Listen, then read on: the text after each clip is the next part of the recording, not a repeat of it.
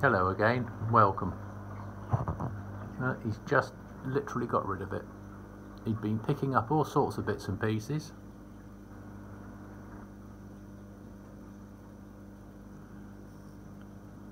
Bits of mysis, brine shrimp, pellets,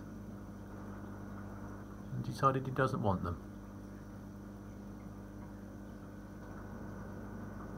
Way to go, fungia. But he got fed this morning. He was very happy. Just interesting that he was holding on to that for so long.